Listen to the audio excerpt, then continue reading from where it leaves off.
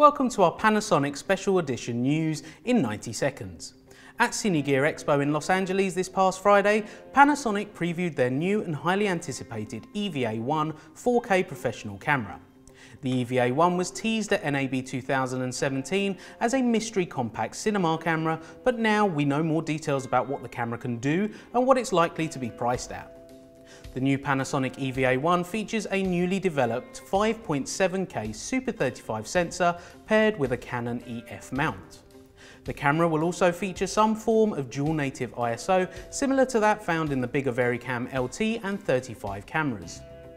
The dual native ISO is an incredible feature that is unique to the Panasonic VariCam line, and it's now making its way down to the EVA-1, which appears to be part of a new line rather than that of the VariCam family. The new EVA-1 is also borrowing the V-Log and V-Gamut colorimetry from the VariCam LT, ensuring natural and beautiful colours. The EVA-1 will have 4K 50p internal recording and even 4K 10-bit 422 capture, however specific details on data rates and different resolutions have not yet been released. The preview also mentioned 240 frames per second super slow motion in 2K.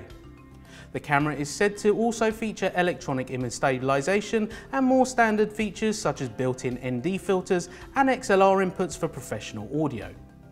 Another great feature of the EVA-1 is that it will use low-cost SD media cards for internal recording, and also that it only weighs 1.2 kilograms, making it perfect for gimbal and documentary work. The camera will also be able to output 4K via HDMI and SDI outputs.